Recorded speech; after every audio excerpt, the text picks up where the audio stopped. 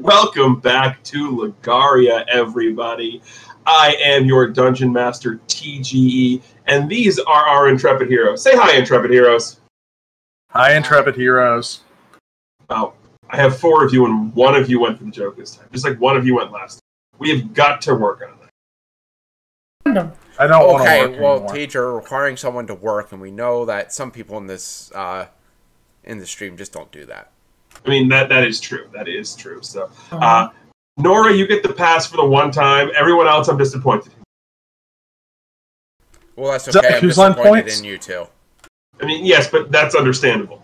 I mean, who really opens with, I'm joined by my Intrepid Heroes? Like, come on. You're really losing your touch in these introductions. I mean, You really are. did you want me to go through and do the Who's Line style introductions again? You're no Drew Yeah. Carey, but... I mean, no. I but mean, if anyone hears Drew Carey, it's Nora. He's the one built like him. Yeah, but he's not funny. Looking, he is. I mean, but that's not even the worst part about Drew Carey. The worst part is he's a Cleveland Browns fan. I mean, Am I wrong? everyone's got their own fault. And now we just got canceled because we insulted Drew Carey. He's not going to watch our channel anymore. Oh no! I mean, you can still go after Guy Fieri, right? I'm more No, concerned you about cannot Teach go after getting that. a visit from Baker Mayfield now. I mean, if Baker Mayfield shows up at my door, I'm going to be okay with this. I wouldn't. And he actually has a chance to show up at my door, so that's a whole other story. Yes, but we're not going to talk about that. Anyway, what we are going to talk about here is what happened last time. What happened last time is I, as a DM, messed up. I forgot to look at how something worked, and I nearly killed everybody. That is And then Ponzi tried to kill himself. You guys went down into the sewers underneath Eagle's Guard to make your way into the slave quarters. While there, you had discovered that there was a gelatinous cube that you, at the beginning, avoided and ended up face-to-face with a couple of water spiders, or as we call them, wooter spooters. They were vicious, they were fast, and they were out for blood. They did a lot of damage, but eventually you did manage to calm the savage beasts. However, you did learn that they were probably placed there to guard something, because even though they were natural, they're not natural to sewers. After that, you found what you assumed to be the entrance to the slave quarters, but that was being guarded by a giant rat. Using the echoes from Kite and Ponzi being an idiot, you guided the rat to the gelatinous cube. Unfortunately, before the gelatinous cube could swallow up the rat, it decided it wanted to taste the rainbow and swallow up our leprechaun friend Ponzi. No. I'm going to correct the GM right now. Before the gelatinous cube could go after the rat, Ponzi decided he wanted to go gelatinous cube diving for some shiny objects. That is true. While inside the gelatinous cube, Ponzi cast Ray of Sickness, which caused the gelatinous cube to expectorate Ponzi into the side of the sewer. Then the rat and the cube met, and we had a delicious marriage of gelatin and sewer rat. The rest of you, then the party, Chloe, Kite, Ponzi, and the prince made their way up into the slave quarters where they met Zakaya, a.k.a. Kai, who was the person who fought the prince in the exhibition round. He gave you a little bit of information as to what was going on, talking about how he was the only slave left because a small hooded man and a taller hooded woman had shown up, and they were taking them away for what Kite assumed to be experimentations. He also did mention the fact that they were talking about the Duke's condition. After that, you decided it would be better to get him out of the sewers, so you made your way back. We left off with you guys making your way out of the sewers into the streets of Eagle's Guard, trying to figure out how to get from where you are back to the boat without being seen jailbreaking a slave. Yay. So without further ado, welcome to Shadows over Legaria, Episode 6, Looking Forward to Never Look Back. And we're going to start in media res exactly where we left off last time. The 5 of you, that would be Chloe, Kite, Ponzi, Kai, and Prince Alwyn, coming out of the sewers in the district of Eagle's Guard, where you were basically right outside behind the stadium in a little alleyway. You have to make your way from there to wherever it is you are going. Well, as soon as we get out of the sewers, though, Chloe is going to tell Almond to hold still so she can make him invisible so he won't be seen traveling with a potentially escaped slave. He's going to look at you. Why not just make him invisible? And points to Kai. Well, because that's a great idea. So I didn't think of that. I don't know why I didn't think of that either. Anyway, that's a wonderful idea. And she'll call Kai over. Say, okay, just hold still, and we won't be able to see you, but you'll be able to see us. So, please don't run off ahead of us. Okay? Where would I go run off ahead of you? Well, you are technically free now, so... And I'm best off following you back to Argenti, where I'm safer. It's not wrong. I just wasn't entirely sure what your mental state was. Do me a favor, Chloe. Yeah. Roll me a d20 luck check, please.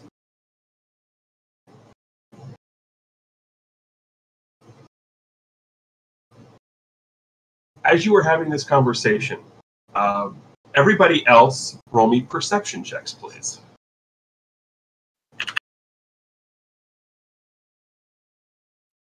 Everybody else? Well, technically, if you think that you are around there... I would be there. Let me redo that, Tej. Ignore that first one because that was the GM, so it won't show up for everyone. I don't think she would be there, but I don't actually know how you plan to have her in this. So. Okay, so Alwyn will be the one who hears this. As you go here, he hears the clank, clank, clatter, clatter of two guards coming around the corner for a sweep, and without having any other thing to do, without thinking, he just goes and basically just tackles Kai into a little alleyway because you wouldn't have enough time to cast the spell with the guards coming. Fair. And you all see this. We'd definitely probably scare off into the alleyway, or at least I know Chloe would to follow after.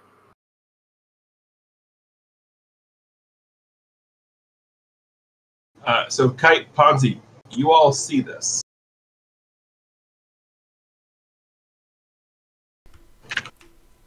Kite is waiting for Ponzi because he knows if Ponzi is out there alone, he's probably going to say something stupid to the guards.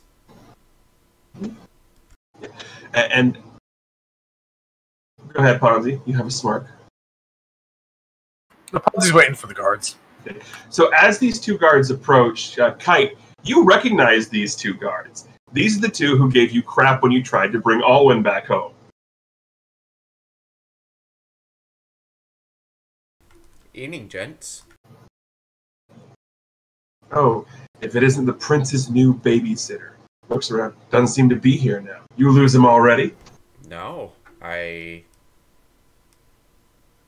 haven't been watching him tonight. Apparently you lost him because you're out wandering the streets rather late, aren't you? Just doing the rounds we're supposed to do.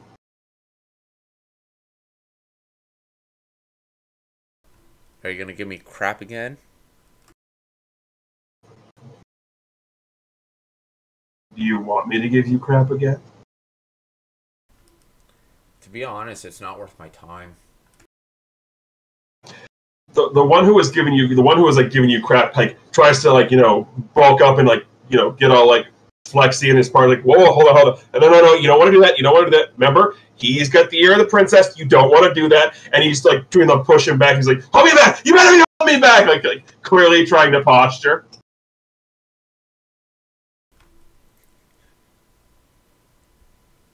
It's funny that you worry about the princess like you would actually make it to having to deal with her. These clowns.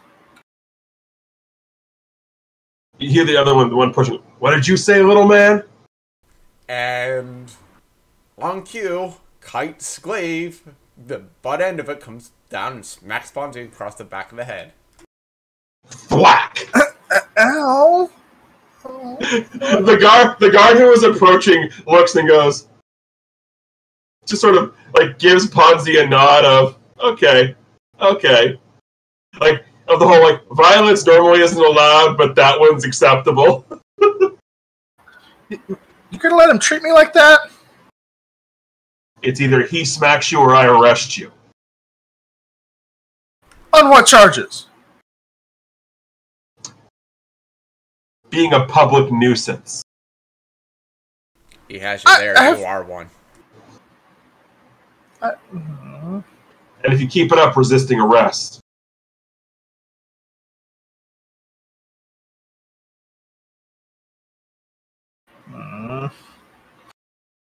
Ponzi just goes and sits down and starts rubbing the back of his head.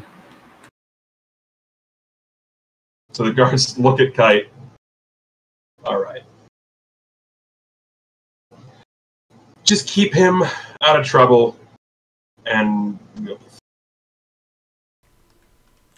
Trust me, keeping him out of trouble is just as much of a full-time job as watching the prince was. The guard looks and goes, somebody must hate you. When they start to walk off.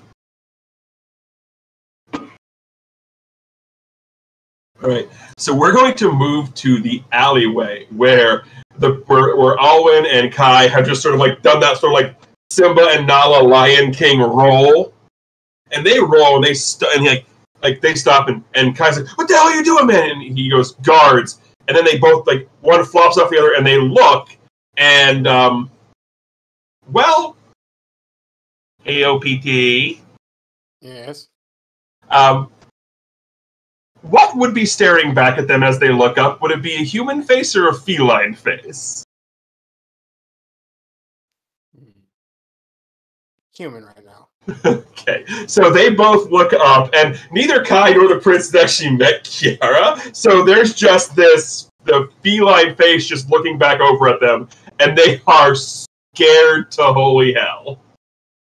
Because based on the picture, Kiara's a bit of an intimidating female. Just a bit. Yeah, she still has like the ears, but no, she. So this is. I'm sorry. Out of character, real quick. This is the.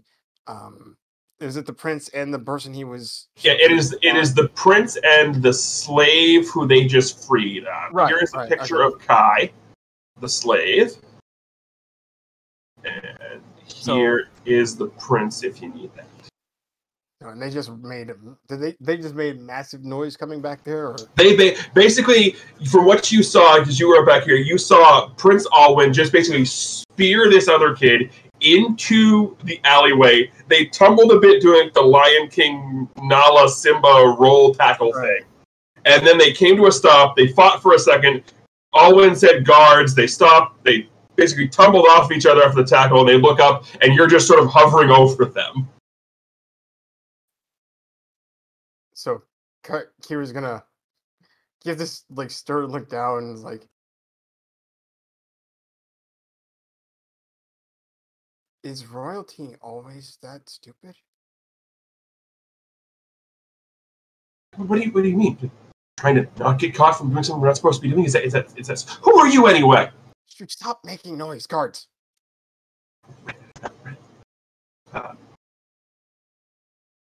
Go ahead and Kiara, make me a perception check.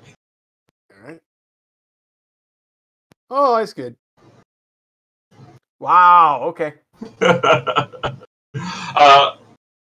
So you don't hear, even though Chloe is loud, you're still focusing on keeping them quiet, so you don't hear her show up in the alley a little bit after that because, it takes a quick second or two to respond to someone being speared into an alleyway.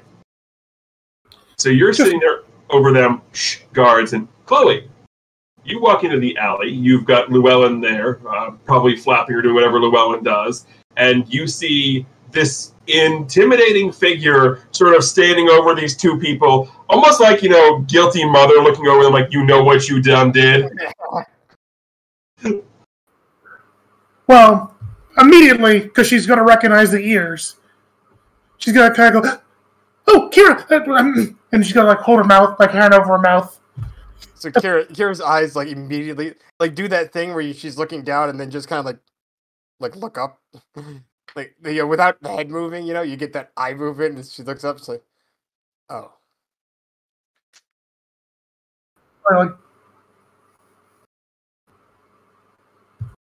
At this point, you hear a bonk that, Chloe, you clearly know is the sound of the back of Kite's glaive thwacking off of Ponzi's head.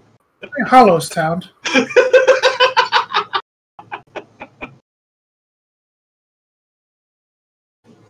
So Kira just gives this incredulous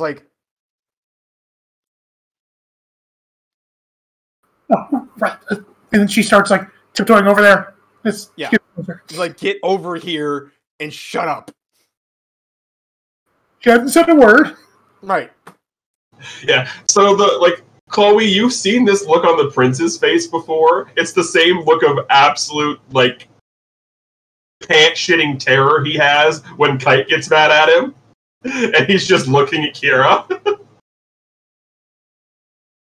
Well, he's not going with 1 minute, so. Once Chloe's close enough to hear her whisper, Kira just kind of whispers, "Where's the others?" Oh, they're out there. I think they're covering for us with the guards. Okay.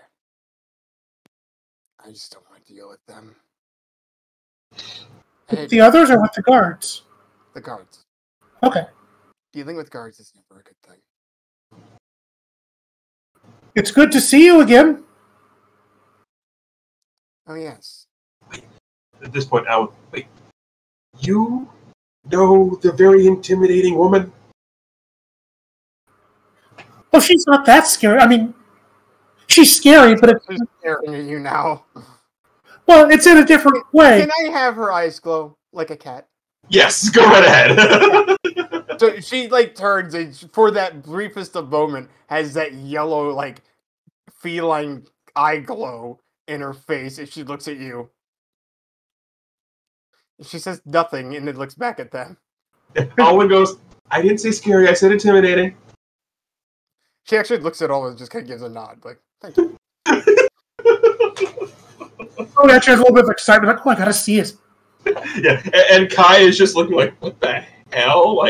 He's this is I was a slave and I saw some weird things. This might be the weirdest thing I've seen.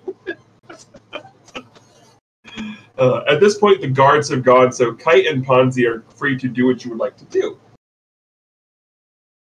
Why do you always have to hit me in the back of the head in the same spot? Why do you always have to open your mouth and say stupid stuff? I don't always say stupid stuff. Sometimes I try to make a sell. You weren't trying to sell them anything. You shouldn't have been speaking at all. If I wouldn't have hit you, you'd have been drugged through the rest of the streets to a jail cell, and I wouldn't have come to help you. We would have just replaced you with Kai. You'd have just you'd replace me with the spider.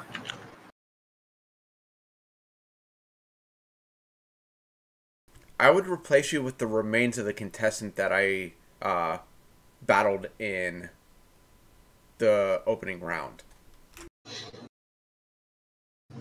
That's kind of mean. Posy just got this tear rolling down his eyes. Sad Incredible Hulk music plays in the background.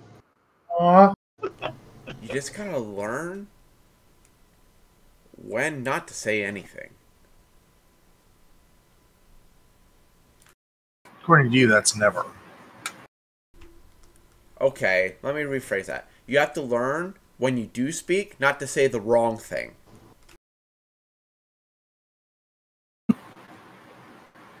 Yeah, it ain't happening. Okay, then revert to previous statement. Failing that.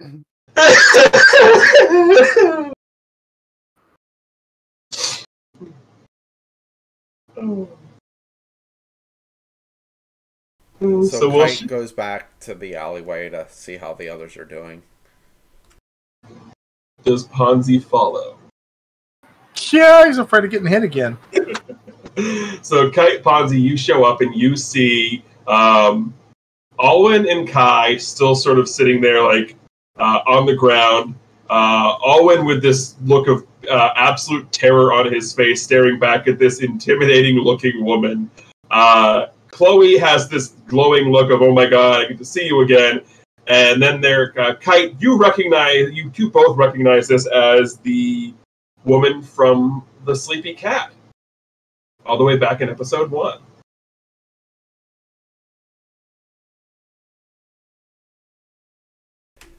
Before Kite actually says anything to Kira, he sees Alwyn like completely terrified. So he gets this bright idea to go and change Alwyn's mood from terrified to embarrassed. So he leans over and he's like, you know, if you're gonna pounce on anyone, I bet Chloe wishes it was her. Wait, no! Chloe, make it. Oh, okay, yeah. And Alwyn goes bright red. And then Kai looks and goes, you? Her? You like her? You like her! She like looks at Kira, and Kira's like, no, not like that. So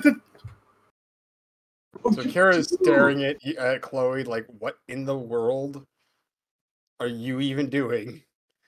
And then like she looks back up and she looks towards Kite and just simply gives him like a respectful nod. And then like looks towards Ponzi and just like eye rolls and looks away. Kite saw that. So she clearly recognizes the warrior of the group. Kite nods back and gives a smirk. I've learned to antagonize them. So I see. I like you. You just hear, you do like her. No, I don't like her. I don't like her. You like her. I don't like her. You like her. They're going back and forth like they're like the teenage boys that they are. The guards are gone, right? Good. We can go now, right? Are they gone? She looks towards Kite. Yeah, they passed by. Okay. They've encountered me before, and they're not going to mess with me. Good.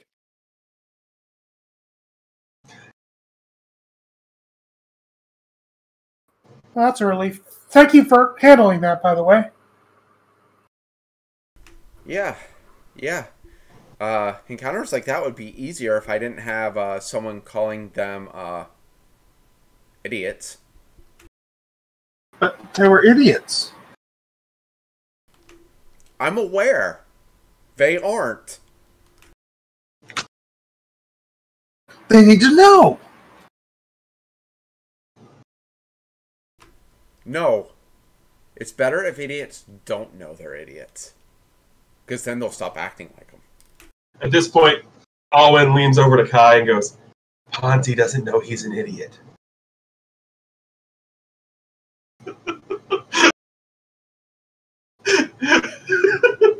Kira, you definitely hear that? Out of character, I wasn't saying that. I was waiting for someone to take it. Like, Kira, you hear that with your cat hearing, so you absolutely hear Alwyn say that. She leans down and is like, and we don't need to tell him. Now shut up. And then Kai looks at you and goes, but do we tell them that he likes Chloe? Alwyn goes red again. So Kite looks at everyone. I suppose we can continue making our way. What time of day is it? Is it like past dusk? It's right around dusk. Okay. So Kite pulls a piece of flint and steel out of his pouch and like sort of tips his glaive over and strikes it and lights a little piece of tinder at the bottom of the hole in his glaive, and the tinder lights up the gem, and the gem emits a green like light for everyone to be able to see as they're walking through the alleys. It's a glow stick. Precisely. And all I needed to do was crack it across Ponzi's head. Where's our meeting point? Oh, sorry, go on. What was that? I just asked, where was our meeting point at again? You're going back to the royal boat. Which I still have yet to name, so if anyone has a name for it, go ahead. Chat include you. Not you, Ponzi.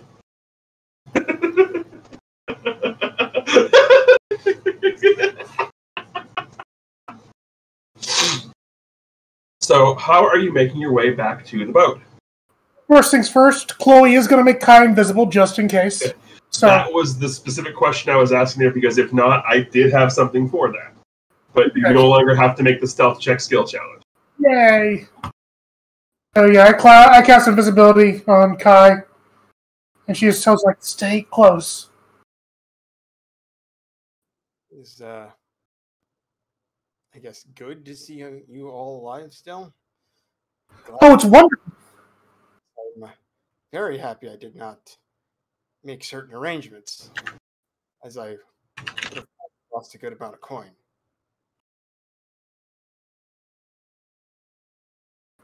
Lost amount of coin on what?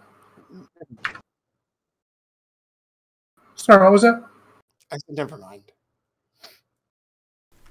Apparently, Kira didn't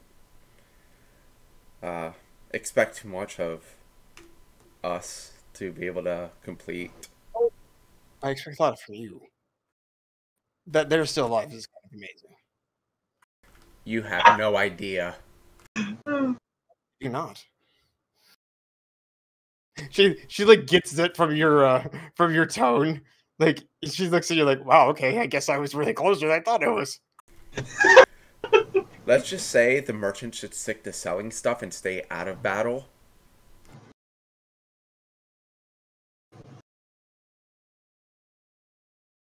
Yeah. You do notice that wherever Chloe is, Alwyn is as far as possible away from her. And she's the same at this point now, staying closer to Kira if she can help it. She looks down at you, because I don't think she's seen Llewellyn, has she? Well, she probably did, because he was in the tavern with her. Yeah, Llewellyn was making a scene in the tavern. You absolutely have seen Lou. He always makes a scene. Okay, gotcha. So, yeah, she looks down at Chloe, and it to everyone else who can see this, because I'm actually assuming Chloe wouldn't notice. It looks like she wants to say something and continues to not. I'll roll for Alwyn because he is he's oblivious to everything else, but he might notice that. Yeah, he'll notice that. He can't roll insight to save his life on anything involving Chloe, but this he gets. I have a barrier across me, that's all. You have anti-Alwyn technology.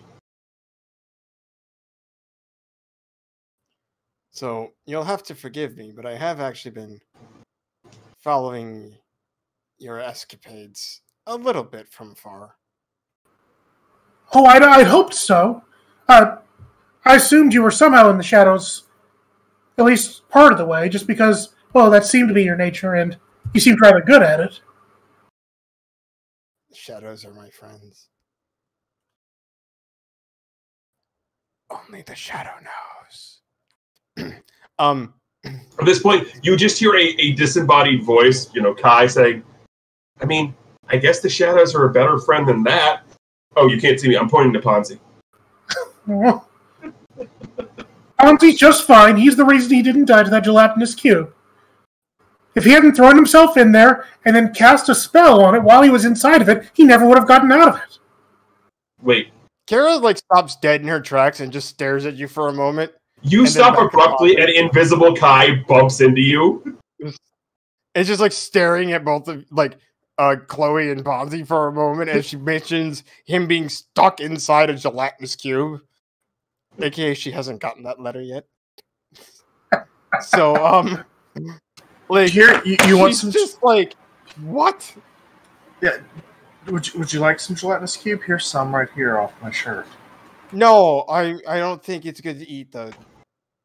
It has a little bit of alcohol in it, I think. I thought you cleansed that out of it. Yeah, you did, Nora. Oh gosh. Ponzi totally cleansed all the alcohol. I didn't clearance the alcohol. Oh. I thought about it. Ancestors above me, is he still spouting those yellow shots? I think it's sort of his thing to sell alcohol. Oy.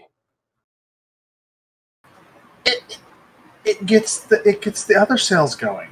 You get them drinking, and then they buy everything. Since you've been with us, no one has bought anything. Actually, that's a good point. You say you're a salesman. I don't think I've witnessed you making one sale. Well, it's hard to sell when you're dealing with spiders and gelatinous cubes and rats and you clowns. No one wants to buy stuff from y'all. I mean, they normally don't carry spending money around with them. No, you just kill them and they give you coins sometimes. Oh no, but I'm still trying to figure out how the spider had coins. But don't get me wrong. He gave pretty much his entire inventory of Jello shots to the king. He did, yeah. He kind of royal decreed them from me. It wasn't fair. Yeah.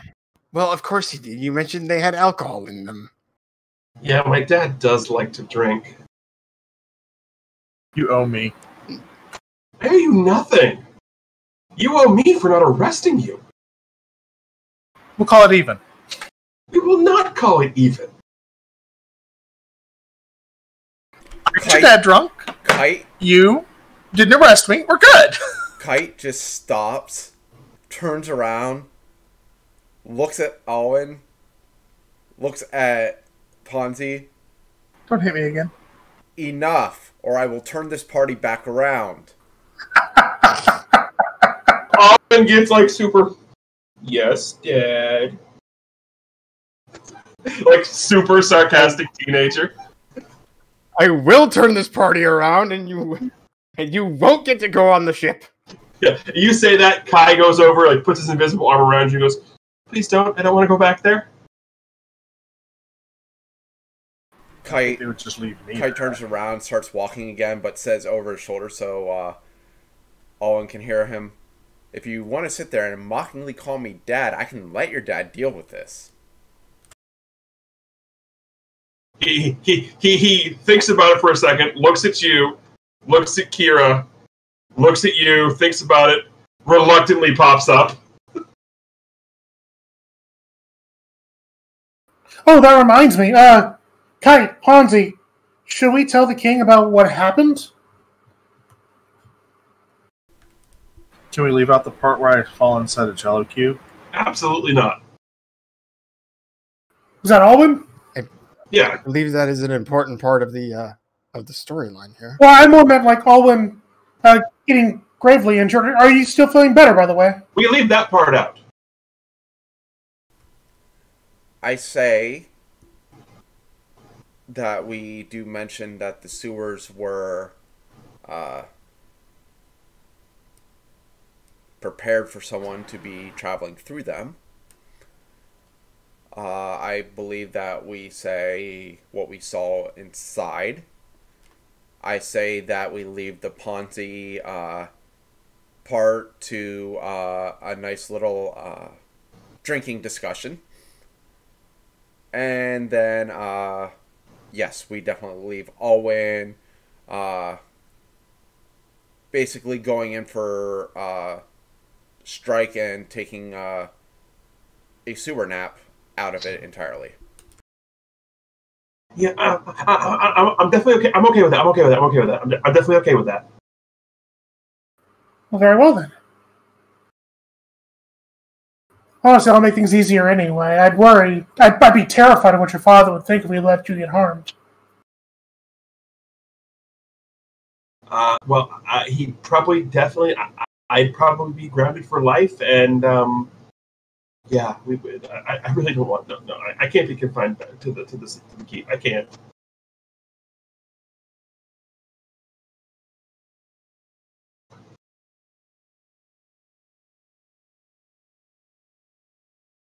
So Kite just continues walking on towards the boat.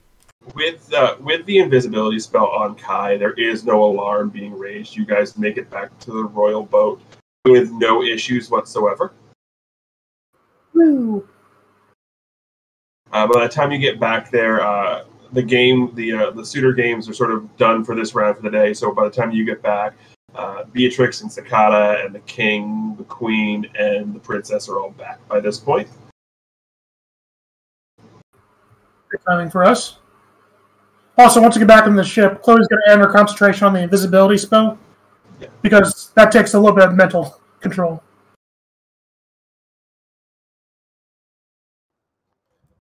So once they get back on the ship, actually, does Alwyn go with the party, or does he go back like to other places? The party has rooms on the ship, so Alwyn wants less to do with all the royal political stuff as possible. He wants to go out and keep adventuring, so he's sticking mostly to Kite like glue. Gotcha. Because once we hit the ship and get to a place that's more private, I guess, she's gonna do this thing where she will kind of walks past Alwyn, like with her hands behind her back, and simply says, "Prince, a word, if you would." And clearly keeps walking in a direction that she wants him to follow. Yeah. Alwyn looks up at Kite with this look of, can I trust her? I would suggest you go with her because I'm going to talk to your dad. Alwyn scoots off and reluctantly follows the intimidating woman. Glug looks between them. It's like, can I go with her instead of the reporting? What was that, sorry? She's looking between basically Kira and Kite. Said, I could go with her instead of going to the reporting, right? You surely don't need me for that. You want to accompany the prince, I guess. Alwyn goes deep red. It's not about the prince. Never mind. I would actually prefer that you escort Kai with me up to the king. Very well. What do you want me to do? Stay out of trouble. We're integral to actually everything that we found with the drugs, Ponzi. You should come with us too. You are the most experienced to talk about those. Fair. At least I have some use to you. No, you are very, very good at making sure that my stick is still in one piece.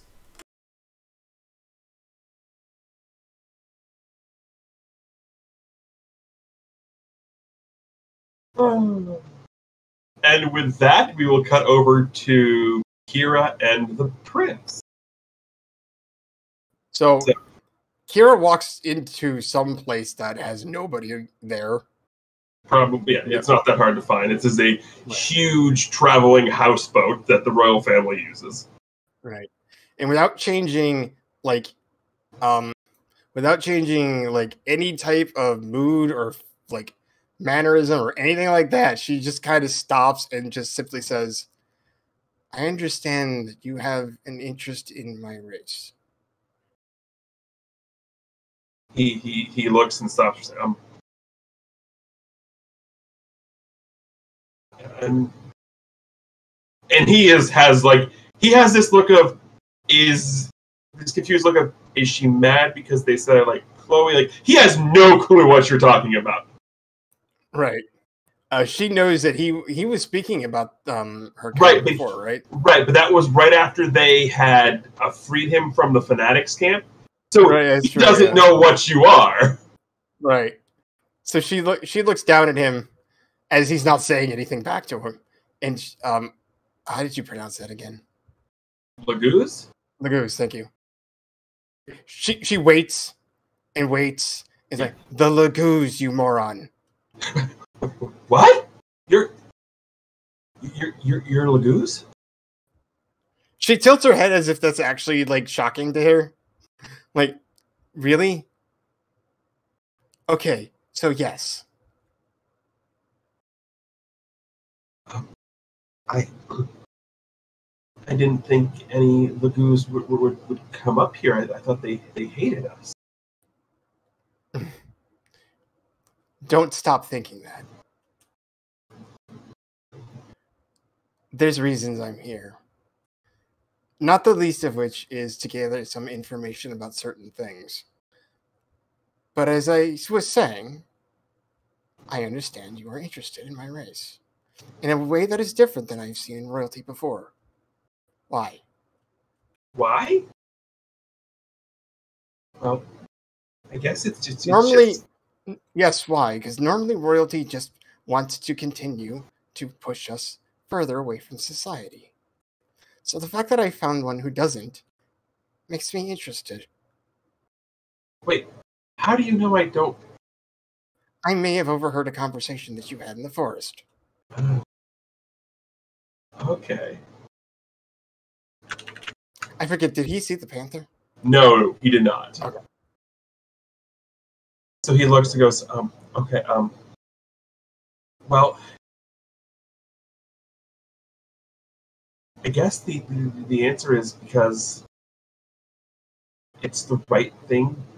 You should be, exiled to the farthest reaches of our land just because the idiots who live in here in Darion tried to exile you, and that you shouldn't still be suffering that, and there's no reason for it. So how has one as young as you come to this conclusion? Because again, I point out to you that any royalty I've come across or seen has reached the exact opposite conclusion. They are also older than you, which makes me think that what you are talking about is a phase.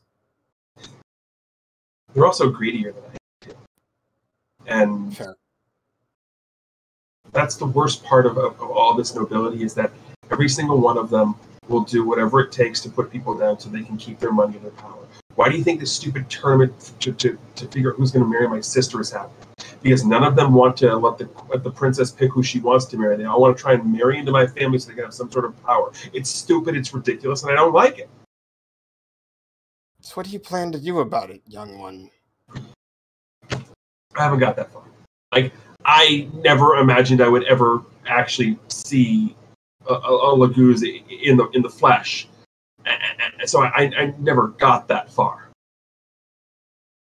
I mean, I personally, like, I don't know how much you know about Legaria, but even as the firstborn, as a male in the royal family, my power is very limited. But understand. I'm sure between I can convince my mother, and if I can't convince my mother, I could certainly convince. Convince who? You kind of cut out there. I said, if I can't convince my mother, I can certainly convince my sister. You convince them to do what exactly? Like, what do you think you can get royalty in this world to do? I know you are, but as you said, this is a queendom, and you're a prince. I don't know, but maybe just to even just to send someone out, me to go talk to you and the rest of your people, just to sort of extend some sort of olive branch. I don't know. I haven't gotten that far. I just know, like, from what I've read, what happened to you guys isn't right. Just like this stupid tournament isn't right. All these archaic things that have happened, they're just not right. Yes. What happened to my tribe isn't right. Even if it was thousands of years ago, or whatever it was. Even if it was so long ago, my ancestors still weep for what happened. I've come out searching for answers. I believe I'm going to be along with you for some time now, because I believe you can help me get answers, information I seek. Are you agreeable to that? Because if you're not, I'll do it anyway. He laughs. I was about to say, does it matter if I say yes or no here? I was really just wanting to know your temperament for the whole process. He looks and goes, I mean, I'll see what I can do to help. I don't know what information I'll be able to help you get. I mean, I have access to certain things, absolutely, but that doesn't mean I can get you in there. But I can certainly do what I can. She looks and nods. Like, well, thank you, Prince. You are turning out to be a lot more reasonable than I thought all royalty could be. And please, the only time you have to refer to me as Prince is when you're in the presence of my parents. Alwyn is fine. Very well, Alwyn. You notice she flips to that real quick. Like, as someone else might be slightly like, okay. She's just like, very well, Alwyn. And with that, we will switch over to the rest of the crew. So that'd be Kite, Ponzi, Chloe, Llewellyn, and Kai heading to meet the king. I like that Llewellyn's a party member. King Adeline. Agalia and Arabella are not here. It's just Adeline.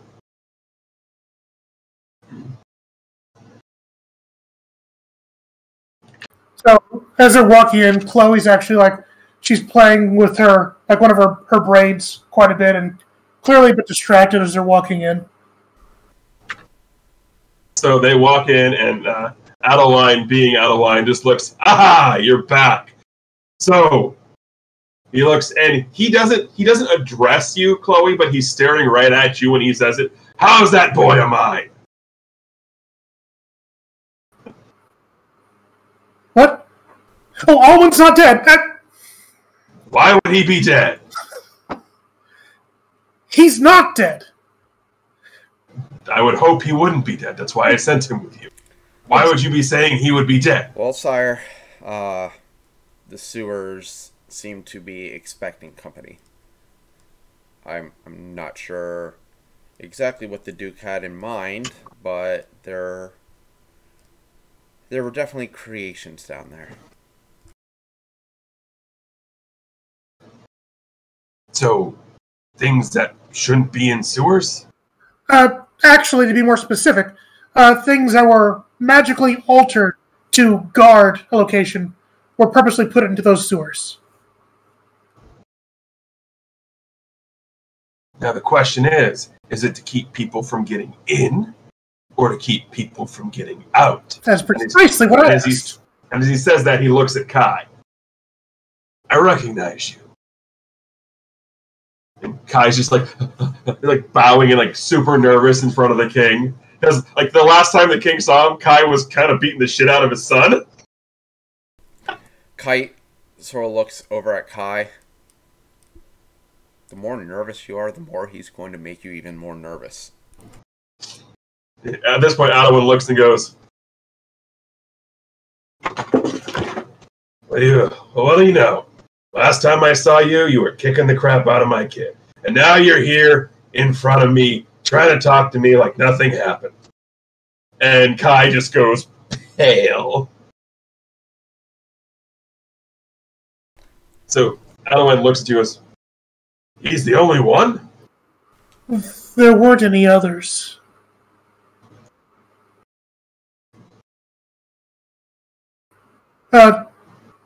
At least according to what we heard, it sounds like the other slaves that were down there, the other gladiators, that they were taken away, or the purpose wasn't very clear. Kite sort of looks over at Kai. You want to redeem yourself? Talk to him. Tell him what you told us. Okay, I can. And Adeline looks, before you do that, puppet stuff! Got any more of those jiggly cubes? I have a special one. You give that to the king, you will get the other end of the glaive. This one's special, it's not that one! Adeline looks, one of those, huh? And you just hear the click of the sword being unlatched from the sheath. Why does everyone hate me? There better not be any of that jello shot, we'll call it, left. There's none of that jello shot. I didn't make it into jello shots. I made it into other things. So Adeline goes and grabs whatever. What flavor is the Jello shot today? I love how we've made Jello shots a thing here. Strawberry. Okay, so he looks. Oh well, not the yellow ones we had last time, but anybody else want one? I can't be the only one. Actually, I think I might take one. He hands you one. Anybody else want to drink with the king? Kite sort of pulls a flask off of his belt. Not that I'm opposed to drinking with you, sire. I just don't trust that guy. Killed me the last time, so. So Kai looks and goes, can I have one? As long as you don't tell my son, because he's about your age, he'll get mad if you got to have one and he didn't. So you all sit there and do a shot with the king. Kind of awesome. Chloe, it really is, actually. Yeah, Chloe, do me a favor. Make me a Constitution saving throw. Can do. The question is does Ponzi drink his own Jello shot with the king? Oh, absolutely. That's part of being a good businessman. I rolled so low. Chloe, you feel a little dizzy and woozy, and everything seems to be moving in slow motion. But you want to know the secret, Kai? What's the secret? Yeah, the one you're supposed to drink, you water down so that you don't get drunk as fast. I gave Chloe the extra special ones. Wait. And he has this revelation. Ponzi, make me an insight check. Kite, you can too if you want to. No, because right now, Kite is sort of poking at Llewellyn to come over to him. Okay, first things first, Ponzi, you 100% know that the revelation that Kai just came to is he thinks you're trying to get Chloe drunk so she admits she likes the prince. That's exactly what I'm doing. Llewellyn does flap over. Yes, can I help you, Sir Kite? Can you open up to... And he sort of whispers in Llewellyn's book ear, can you open up to an eye test? I certainly can. Give me a second. Yeah. The ear it's a dog-eared page that you whisper into. So Jimmy's I love that and I hate it at the same time. Uh-huh. It offends my senses. Kite holds up Llewellyn. Chloe, can you read these letters from left to right? Wait, are there letters on the page? Llewellyn is an eye test at this point. Oh, dear. So, Chloe's looking at these. What are you talking about? I'm an expert read. The ink's leaking a little bit. And she starts reading them down, and she stumbles on a few of them. But she generally gets it right, but she keeps pausing she has to kind of squint real hard. The letters keep moving just a little bit. Lou, are you doing that on purpose? Lou is open wide, so he can't actually say anything right now. Thanks, Llewellyn. Ponzi, I should smack you. Hold on.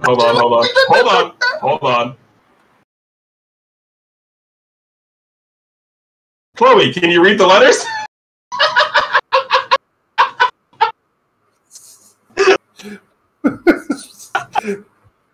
I don't know how to respond to that.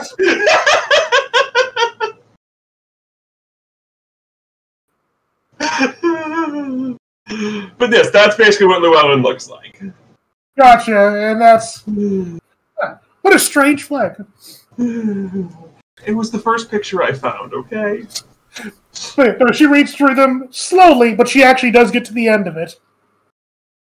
Yeah, she's not drunk, she's just buzzed. Right, she's had a little bit of alcohol before. So at this point, Kai goes, yeah, I absolutely can.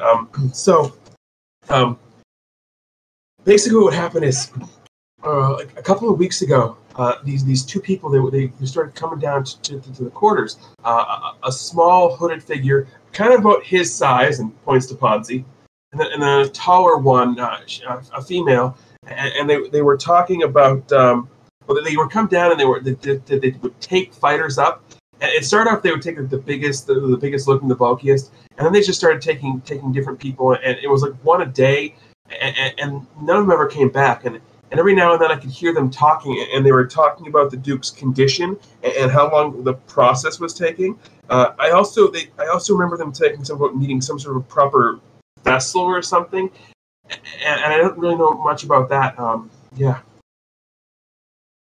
That's kind of what was there. I mean, I haven't been here too long. I got sold here about 6 months ago.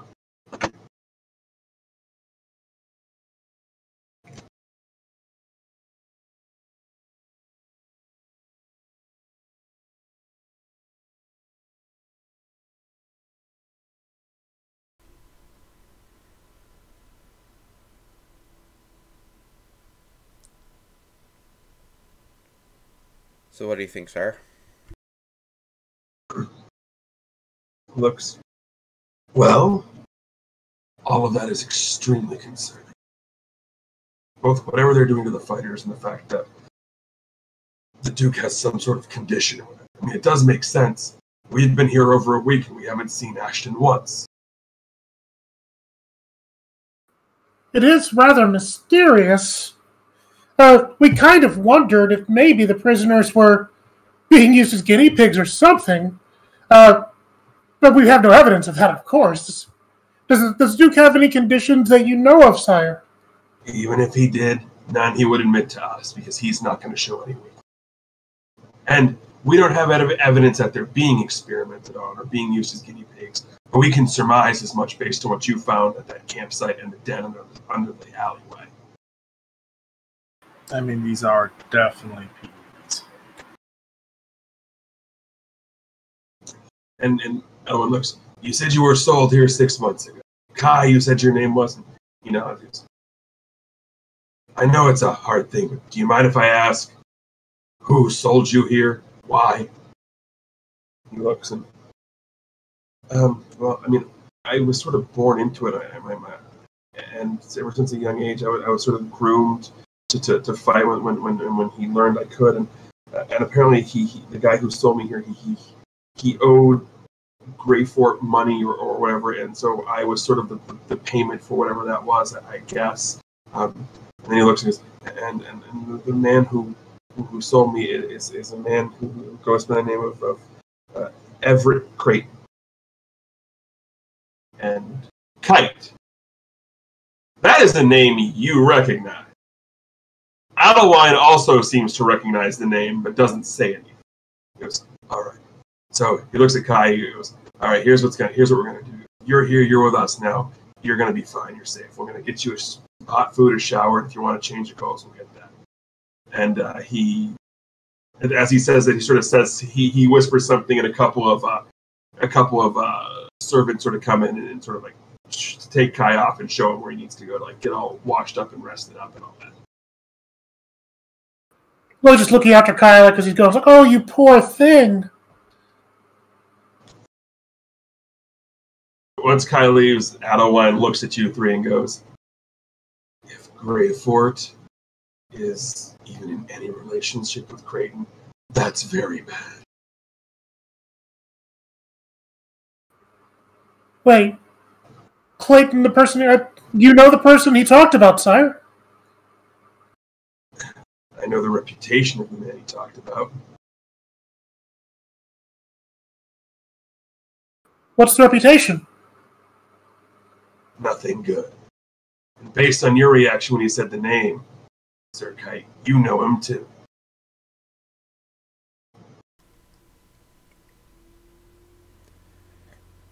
I know of him. I don't know him personally, and to be frank, if I would know him personally, he probably wouldn't be around. Yeah. Same here. Luckily, he's never messed with my tribe. That's saying something, because he messes with everything. I think it's more the location than anything. Fair. So, this is a lot of stuff to process. Kai is going to be the biggest thing we have right now. So, I think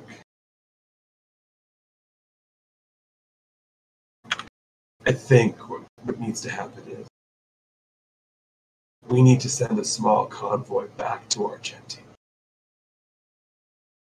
We need to stay here for the whole, making sure we stay face and all that. But I think sending a small crew back to the royal capital, get Kai back there safely, is a very good idea.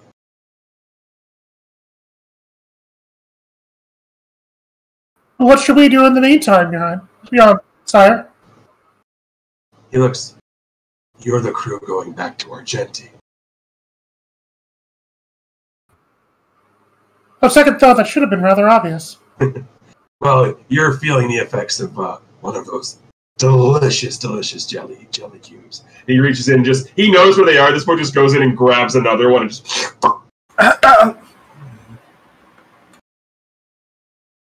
So, I think what makes sense is to send a small convoy back. You three, Alwyn, you'll need someone to get you back in the palace, even though you're on the boat. Kai, and we send you guys back to Argenti to set him up to be safe, because Kai will not be safe as long as he remains within the walls of Eagle's Guard.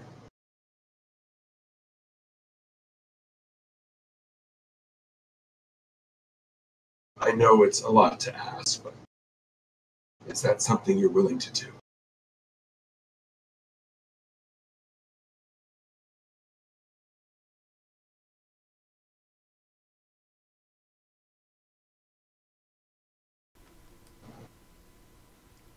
Can I think on it for the night?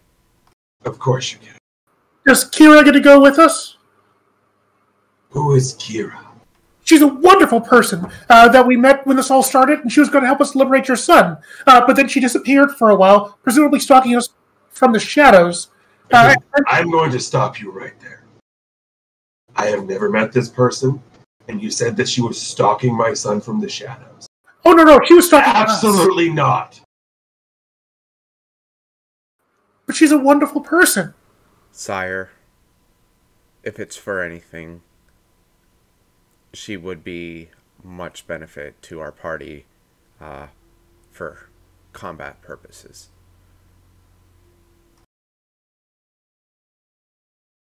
I'll have to think about it. Please do, Your Highness. At this point, Alwyn goes over to Kite, smacks him on the back, and goes, Alwyn's going to be disappointed that one's smitten with this Kira person. Wait, sorry, what was that? And then he walks out of the room, leaving Ponzi, Kite, and Chloe. Oh, I need to know what he said. Kite looks at Chloe. He's like, man, before you're out of here, the king's going to have you in a love pentagon. You see Llewellyn looks and goes, oh, crap.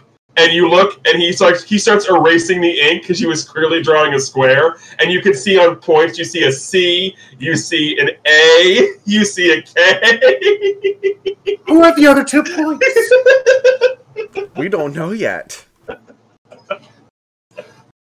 But Kite turns and walks out of the room. At this point, you all walk out of the room. It's about the same time that Kira and the prince walk out from their little meeting. So you all sort of convene in this sort of like big master hallway. Kite just looks at everyone. You'll have to excuse me. And he just walks off. Good night. Yeah. I should probably go show my mom, my folks I'm okay. So he just sort of like runs off like back towards like the royal suite. That leaves Kiera, Ponzi, and a buzzed Chloe. where are you going, Kiara? Well, I guess I did plan to find a room on this ship. You could stay in my room. She looks over at you. There's only one bed in the room. That would not make any sense. I don't mind. I mean, we could share. Well, I don't mind. So Kira looks down at you, Chloe, and it's just like, for someone who refers to themselves as offensively unremarkable, you certainly are assertive. I guess I'm not that remarkable. True. Still, I appreciate the sentiment, but I'm much better sleeping alone. I see. Don't worry. I'll be close by. That's good to know. Don't worry. Anything comes at us during the nighttime, we'll be ready. And if not, it'll be a good night's rest. I suppose so. I'll go back to my room now. If you need anything, well,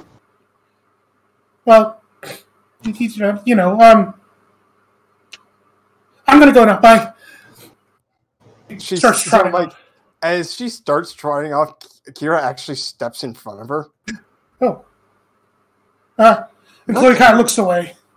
Question. What do you think you might offer me? And I'm not saying you're worthless. Not at all. I'm just curious what you think you could do for me. Do for you? You just said if I needed anything. Well, I mean, I do have some magical ability. I know you maybe aren't the greatest at speaking to the different royalty people here, maybe. I'm not sure, but I could maybe get things for you. Had a very productive conversation. You did? Yes. He's a lot more level-headed than most any other royalty I've seen so far. He's also very young. It's easier to talk to them.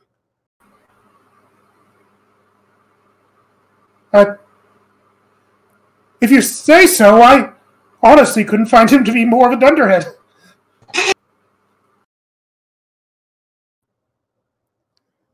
Love it. You may be asking the wrong questions. Besides, he was interested in my kind. He was? Yes, he wants to find out some of the same information I want to find out. I see. What information is that? Oh, just about a lot of things that happened to my ancestors. Well, if you'd like to discuss it, I actually am something of a, at least local, expert on Lagu's history, at least so much as what I've read that you've had access to. I've done an awful lot of studying on it. I'll have you now. Okay. So what is it that I'm supposed to do? Why don't we start there, just so I know. What is it that my kind is known for? Known for? Since you're such a scholar on my kind, after all, I figured a question like that should be easy for you to answer. Well, it kind of depends, as you adjust your glasses, on what you mean by known for. You could potentially talk about the biological differences, your various tribes that you have, the different animals you're able to transform into. Okay, a remarkable ability. There we go. There's also the political... I'm sorry? That's what I was looking for. You know about that. The fact that we are connected to our inner beasts, if you will. Oh, indeed. It's a fascinating trait of yours. So let me ask you, what do you think I am? You have such insight into us. Who you are as a person, or you mean your beast? Well, judging by at least your propensity for the shadows, and also by the shape of your ear, she turns her head. honestly, I would connect you to be more with the feline tribe. You don't look clearly, no offense, large enough for the lions, quite, but definitely the cats maybe one two are more prone for stealth. So after you say all that, she just smirks like real large, and then right in front of you, just changes into her panther form. And clearly, like, do all these hand claps things, like, oh my, it's. I never thought I could see. Do I pet? I believe Ponzi's still in the room to see this, by the way.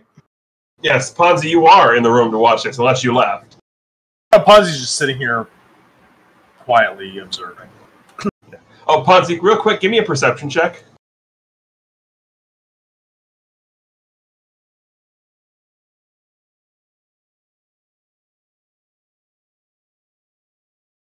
As you're sitting there watching this, you just see a hand sneak in from a hidden door and grab another shot. As the king's hand just sneaks in, grabs another shot, and just... Nothing else of what's going on, just grabs a shot. Yeah, no, the king, like, all the king does is, like, there's a secret compartment door behind where Ponzi is sitting, that just unlocks it, the hand comes in, grabs the shot, shuts the door, and takes it. Ponzi's sitting here looking at his stash, and he's kind of like, I'm going to have to go to the kitchen and make more. So as...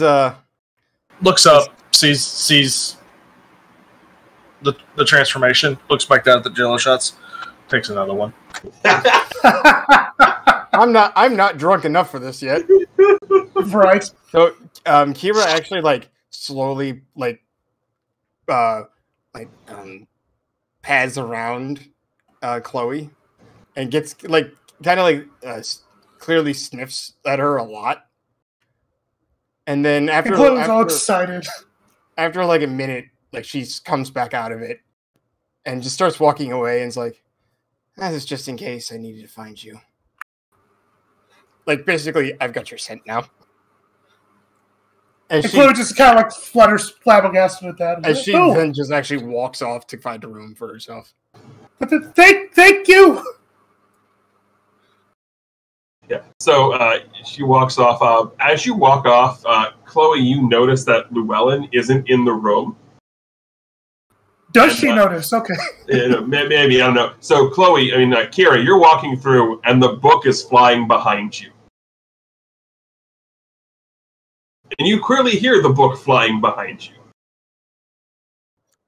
She keeps walking for a little ways, clearly in a manner that's trying to get to a spot that's not going to be observed easily enough. Yeah. And she does that thing where she turns down the hallway, and when Llewellyn comes flapping towards her, like, you know, he turns down the hallway and comes immediately directly face to face with her. Ah! Don't do that! You.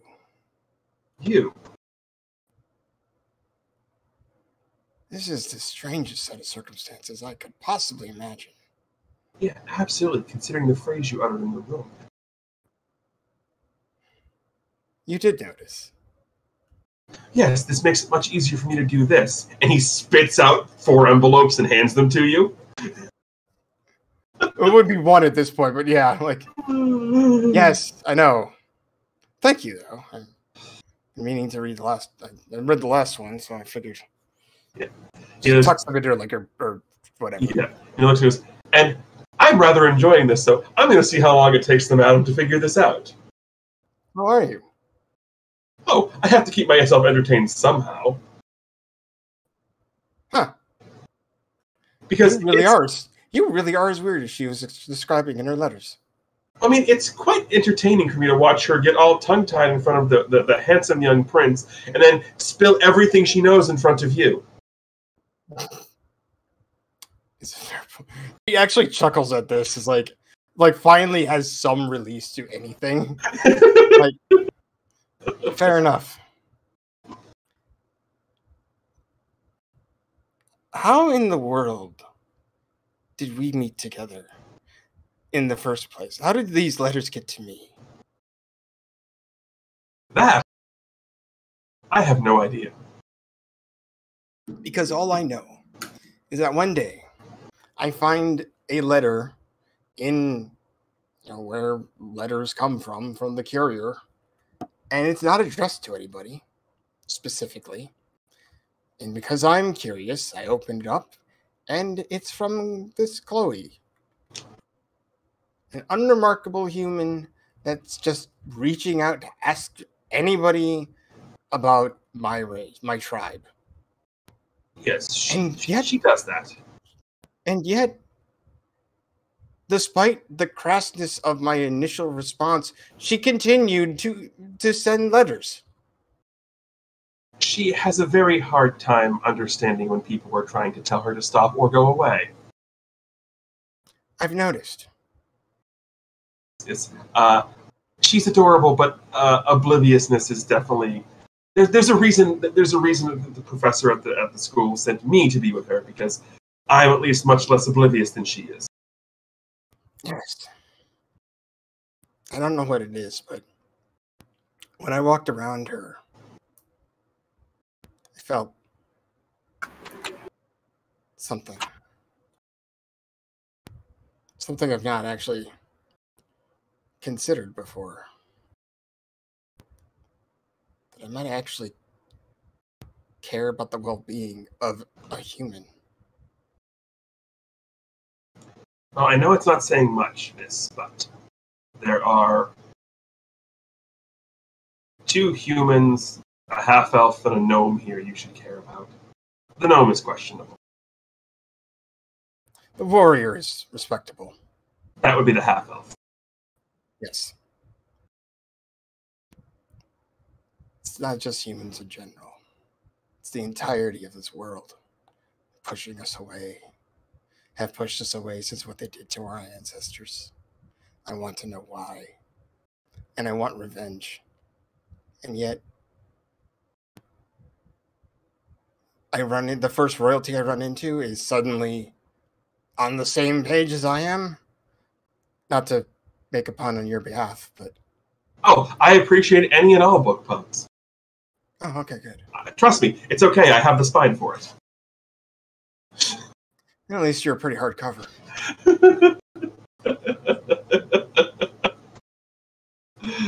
Yes, but anyway, I should be getting back.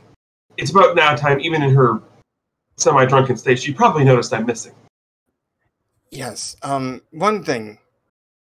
Could you maybe make sure she doesn't run into any more gelatinous cubes? That was a little... I'll be honest, that was the first time that I felt genuinely worried. Oh, you think that's bad? You should have seen what it did to the gnome. I don't want to know. He goes, oh, I can show you. And he flips to the back of the book, and there's a drawing that clearly Llewellyn has been, using magic to make ink appear on himself. And there's just a picture of the giant cube just expectorating Ponzi into the wall.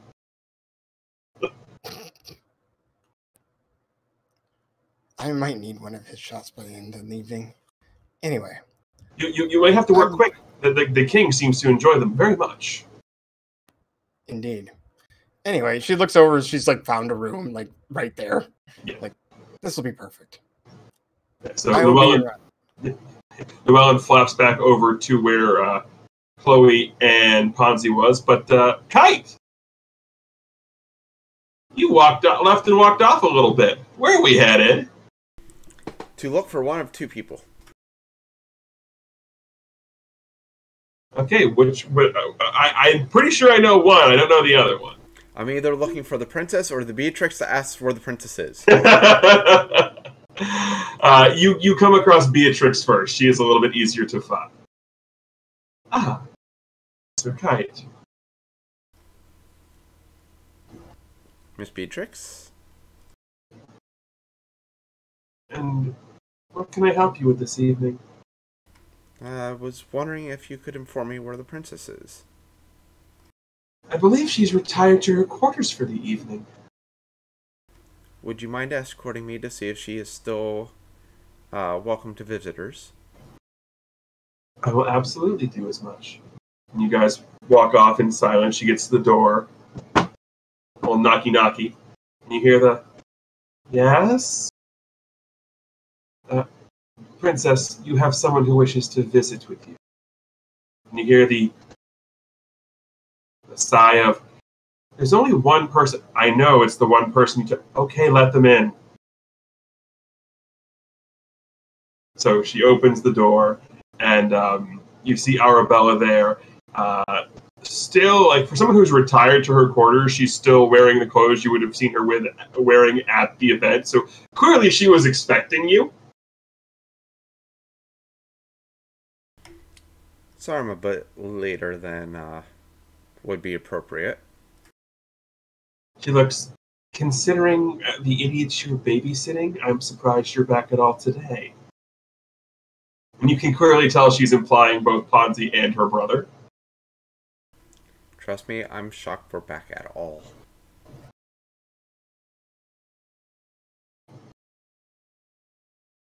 So what brings you here tonight? I was actually wondering how the first day of the event has gone. Pretty much as expected. The mercenaries who can be paid hefty amounts of money by the richer nobles seem to be moving on quite briskly and swiftly. And the champion who was hired by the Duke is making swift work of anyone and everyone she encounters.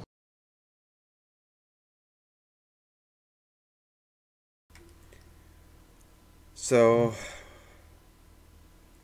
we found one prisoner. Only one? Only one. And her dad wants us to escort him out of the kingdom, out of the walls for safety. It's probably the smartest move. I would not disagree.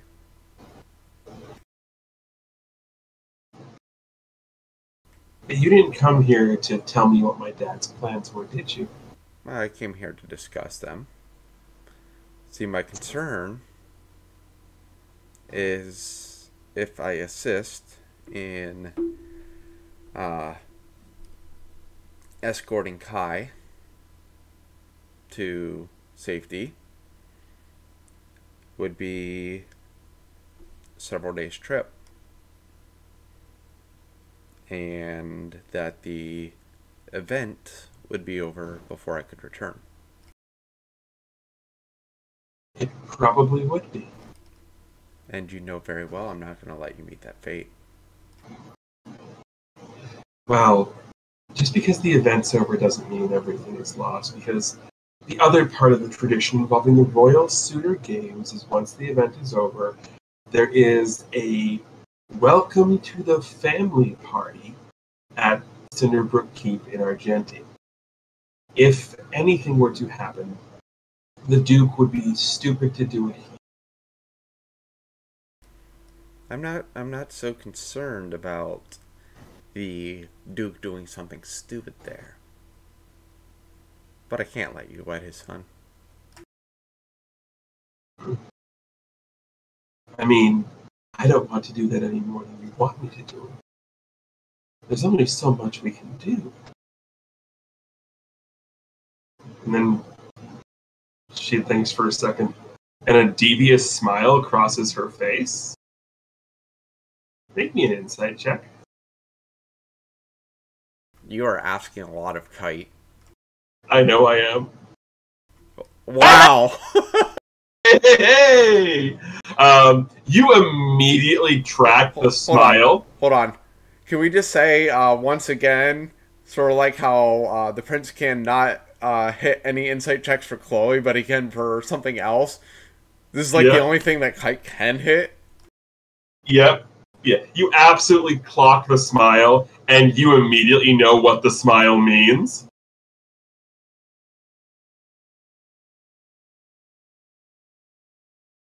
So she looks and goes, well, there is one other way to stop it.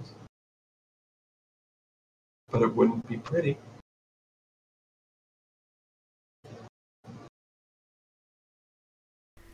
Please don't tell me that's what you're thinking.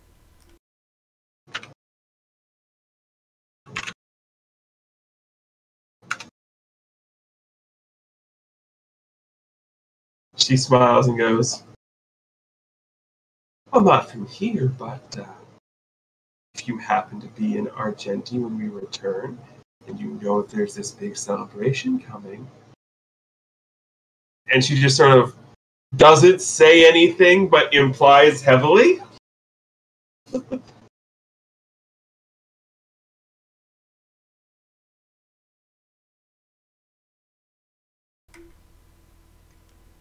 But where on earth would I get a distraction to do that?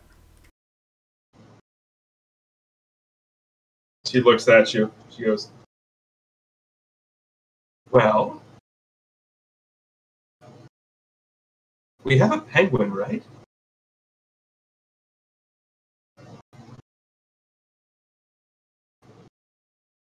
A penguin. Your plan is a... Oh, that was his name, isn't it? Oh. You mean Ponzi. Great. Oh, that's right. I thought you called him Puffin, and isn't that a type of a penguin? We don't know his name, so, call him whatever you wish. Okay, we have a distraction in the shape of a gnome. Because what better distraction is there than a room full of disgustingly jiggling alcoholic jelly cubes? But he'll know something is up if I request that of him.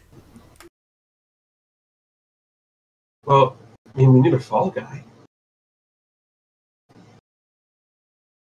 And let's be honest.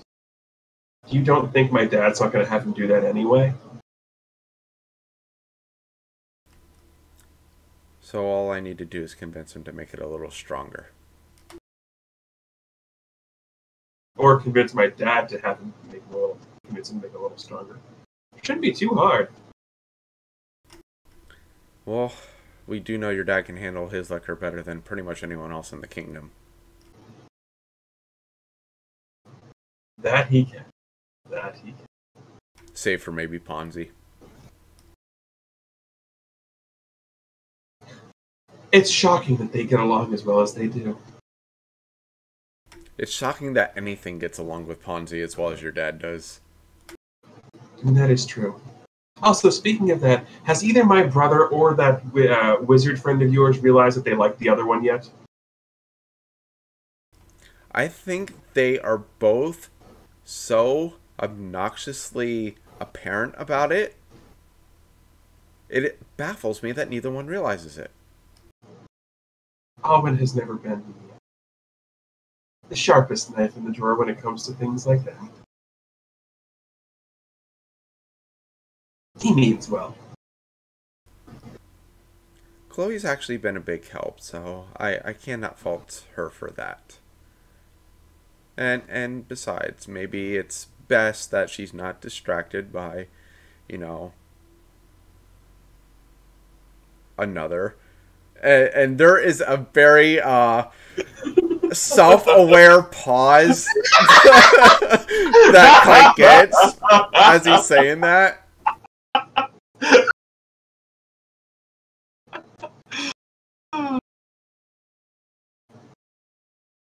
Perhaps it's better to have fewer distractions. You're right. The wrong distractions, yes. So to answer your question, I think you should escort Kai back to Argenti, and then wait for us to get back after the tournament is over, when we can finalize plans.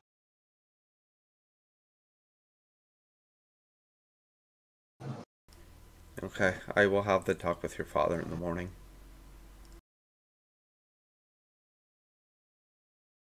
I assume you mean about escorting Kai back and not the other thing. What other thing? And he gives a wry smile. She gives one right back. Does anybody else have anything they would like to do this evening on the boat?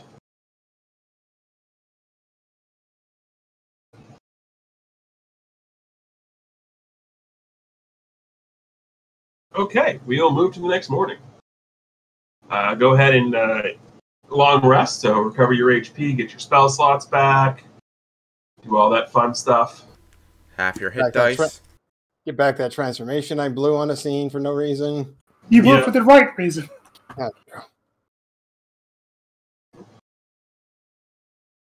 So you are again woken up, Kira included, because she's miraculously here, to another fantastic royal breakfast. This time, unlike the last one, which was basically like full English, this one is much sweeter. It's more like, like your sweet rolls. They wouldn't call them pancakes, but basically a pancake variant, things of that nature.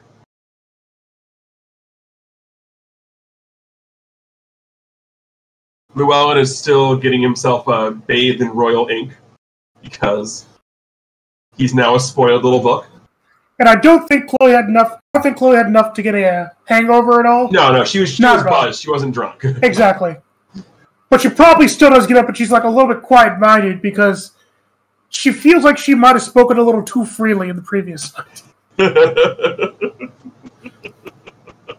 So she goes in there and she like kind of sits alone. She's not sure who to sit by between like Kira and the prince, and so she's kind of sits alone. Kira's made sure she's sitting alone, like not like far away from everybody, but like at that kind of position where she's in a good enough position that anyone can talk to her if they want to, but they're not close enough that that I'm by you. Well, somebody is going to come up and talk to you, Kira. Okay. And it's going to be, I will put the picture up in case you forgot what he looks like. It will be the king. Huh. Who comes and sits down next to you. She gives this hesitant look for a moment, takes a breath, and is like, "Good morning, Your Majesty." Good morning. You must be the Kira that they spoke. Well, Chloe spoke of and wouldn't shut up about it. Yes, that is my name. I'm not sure if I'm exactly this one that Chloe would not shut up about, but I'm going to have to assume that is, in fact, the same person. Something about stalking them in the shadows. Anyway. It wasn't stalking, it was watching. Still weird. Well, but that's not why I'm here. They didn't need my help. Pragmatic, I like that. But Sir Kite speaks highly of your prowess. He is a warrior. I am a warrior. It's nice that he recognizes that. And has requested that you are allowed to help out on the mission I've asked them to go on. I'm coming over here to ask if you want to join. Oh, I had already planned to, even though I am not necessarily privy to their mission parameters. They have ways of getting information I'm already seeking, so I was planning on following them regardless. Yes, my son has informed. And I'm not sure how much you know about me. Sadly, not nearly as much as I would care to admit. I'm an outsider to Legaria. I came here 30 years ago to take part in the Royal Suitor Games as a way to test my luck and my skills. Well, I won, so here I am. Oh, that is how your society does things, isn't it? It's a weird way of doing things, but it is the tradition that they have done, and, well, my wife's also hot as hell. Right. But you don't care about that. Not quite, no.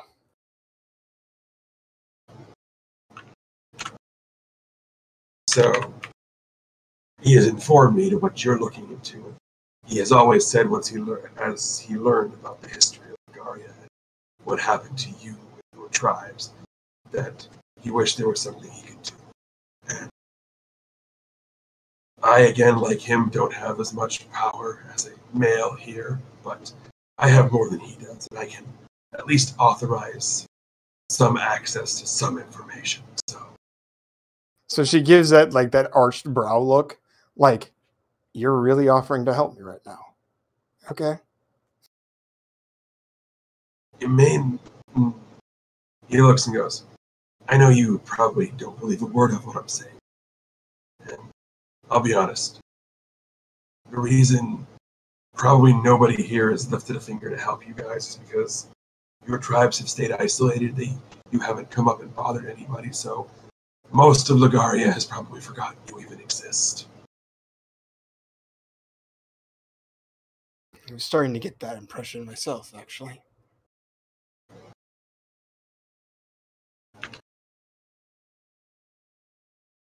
And maybe that is for the best.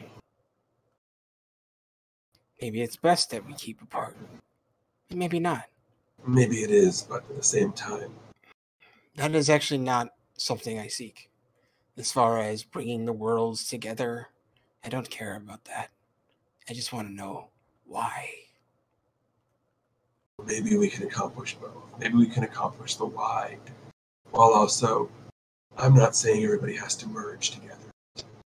There is much we can learn from the camaraderie that your tribes show, from what I understand.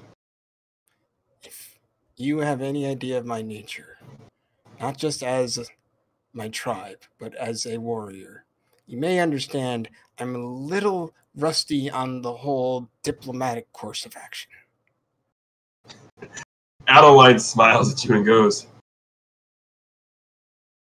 the only reason half the people listen to me when it comes to diplomacy is two things. One, my sword's bigger than theirs, and two, my wife is hotter than them. Oh, and she's the queen.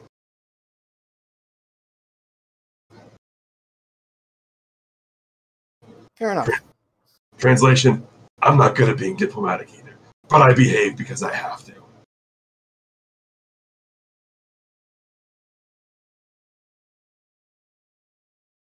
If you wouldn't mind helping me escort the I will help to our jet team. Once we return, I can grant you permission. Thank you. I'll help. I will be there. Again, there's I have other reasons for wanting to follow this group.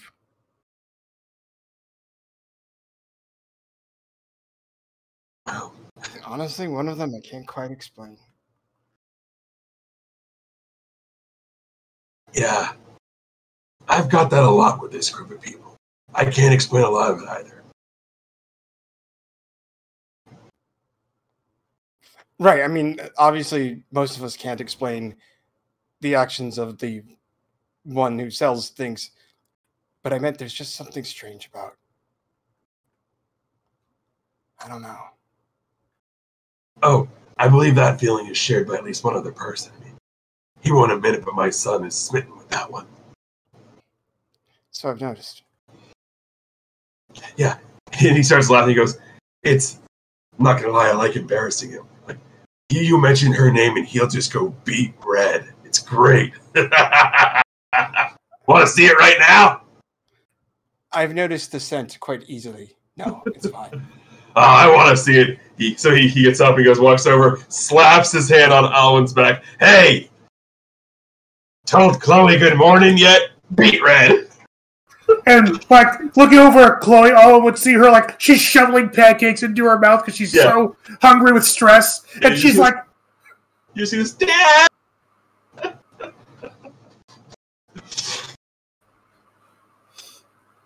I will stick with it. Yeah, go on.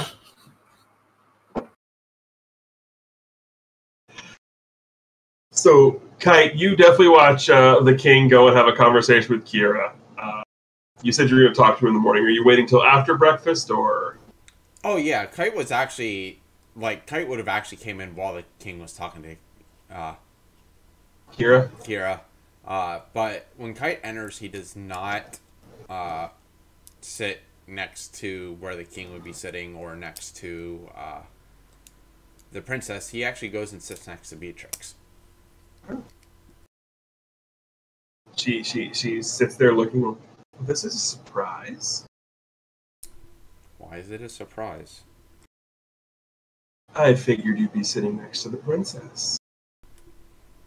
And there are reasons that I should be sitting next to the princess, but I also I have to be able to build our trust as well, given your status for guarding the princess. Well, so far, you've given me no reason not to trust you. You managed to stay alive with both the prince and his pig-headedness, and whatever the heck Ponzi tries to do. Okay, yes, I have your respect on the battlefield. Does the princess talk to you yet? She talks to me about lots of things. You'll have to be slightly more specific. Has she talked to you since last night? Since I talked to her?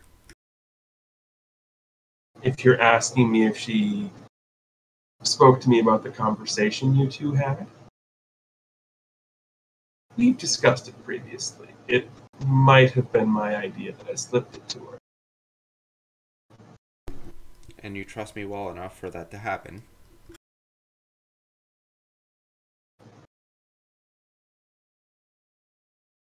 I know what will happen if the Duke gets his paws into this family. My job is to keep Arabella safe. And to me, after this whole farce happens, the best way to keep her safe is to keep her as far away from Argenti as possible. But what does that mean for you? It means I might go with you, I might not.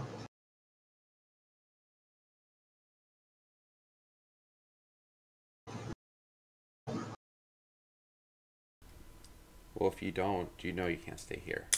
You won't be safe either. Whoever succeeds in kidnapping, in doing this, will be public enemy number one for the entire queen.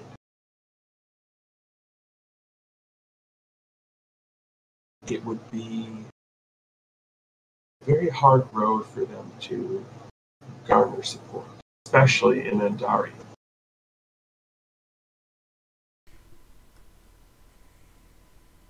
There is one other way out for you. Oh, there it is. After all, the princess would not be here. Someone would have to go looking for her. So you're saying I would be the bounty hunter, looking for the bounty that I know where it exists.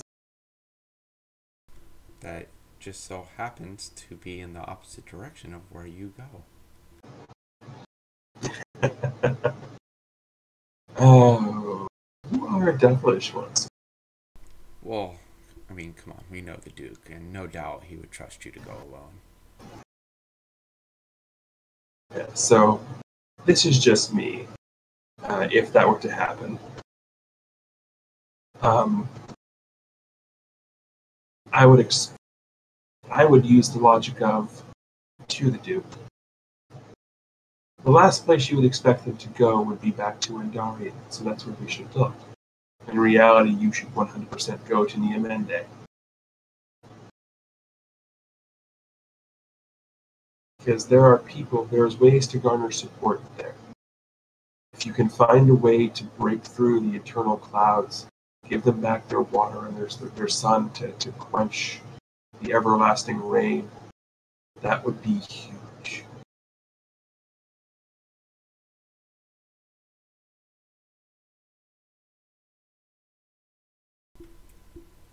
We'll have to determine which route we go when I return. Have the discussion with the princess. Have the plan in place. I will be in touch. Absolutely. I assume you will be escorting the young Master Kai back to Argenti then? Yes. I believe in terms of importance, this is the second most important task. We do have to protect Kai as well. So I believe that I should escort him back, and then upon my return, the other plan should be ready to be in place. Excellent. we'll work things up from our end. Until then, fair winds and following seas. And Kite gets up and goes over and sits next to the princess where everyone would assume that he would be. Yeah. Arabella looks at you and goes, any longer, and I thought you were flirting with my bodyguard.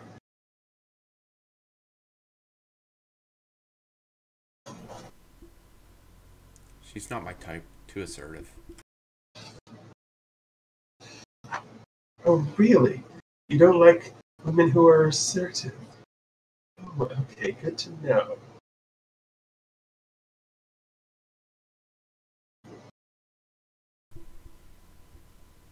I don't like women who are assertive that carry a sword.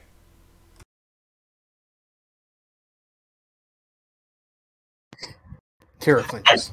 Can't fault that logic!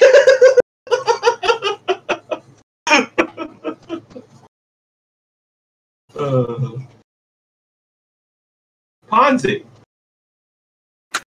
Yes. What are you doing for breakfast? Crying over the lack of jello shots that are left. Yeah, the king kept stealing them all night.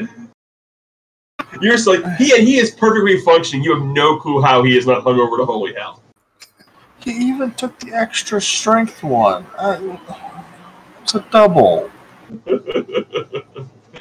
I'm gonna have to spend hours putting these back together. So you're sitting there, and the king comes over to you, sits down, slaps his hand in your back. He goes, "So, Mr. Puff." Yes. I know this might sound a little weird, considering we're trying to, not have the whole thing happen, but eventually we'll have to do the whole welcoming party for whoever wins this tournament. Can I count on you to help cater the alcoholic side of the presentation? I'll get you my budget. He looks and goes, Let me make it more clear. Can I count on you to make every alcoholic beverage there extremely strong? I can't make them any stronger, I don't think. You need to. And he leaves that threat on the air as he gets up and goes and sits across from the table from his daughter and Kite. Llewellyn flaps over at this point, lands next to you.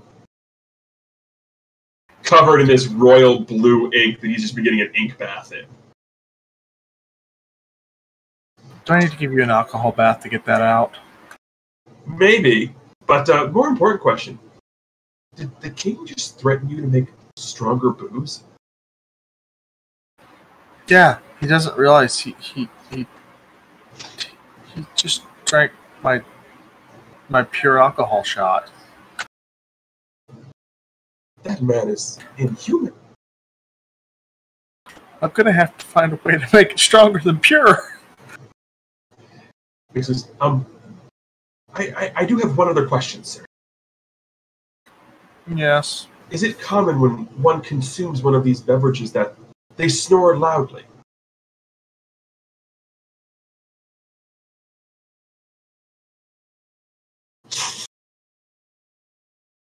Chloe snored all night, didn't she? I could get absolutely zero rest. Like, didn't matter what I tried. I tried sleeping open. I tried sleeping closed. I tried sleeping in the bag. I tried having her flip over. I tried covering her face with my pages. Nothing worked! Did you try leaving the room? The door was shut and I have no hands.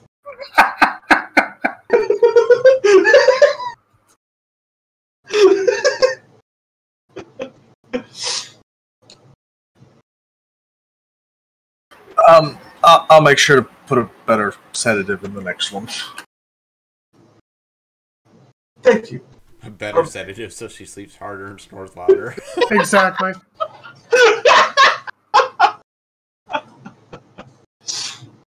So King sits down and looks at you, Kite, and goes, "So, have you considered my proposal?"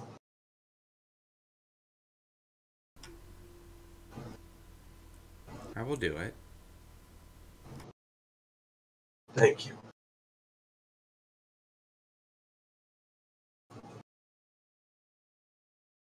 I figured you would. Preparations were made for the boat last night. There is a small schooner, I guess you could call it, at the dock next door. That will be what you guys will use to get back to our jet team.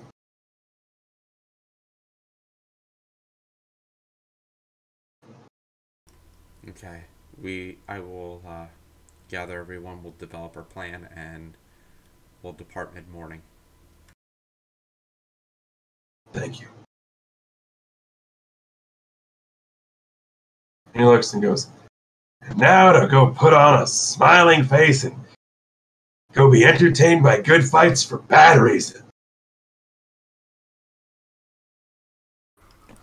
Your Majesty? Oh, go on. As the king gets up, Kite does as well, and because Kite wants to go, obviously get all of his armor on and everything, looks at the princess, gives her like a little smile, nods, and says, "Don't enjoy it too much," and walks out. Make me a perception check as you walk away.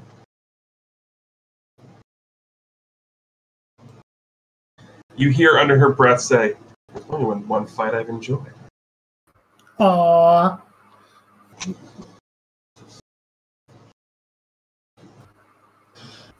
Your Majesty, clearly I should kind of raise his hand to kind of get the king's attention.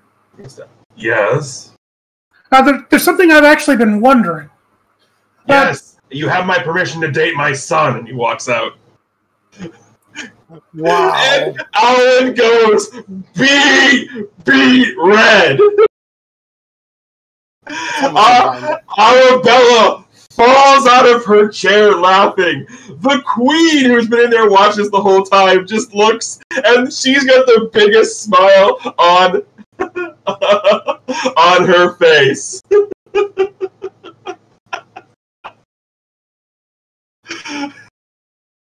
And Chloe just like, her fork just kind of drops. And she like is speechless. And with that, we'll end our session. So thank you all very much for watching. On behalf of Chameleon Ice, Crimson Avix, Norastra, and OPT Lawyer, I am TGE, reminding everybody to, of course, as always, keep hailing.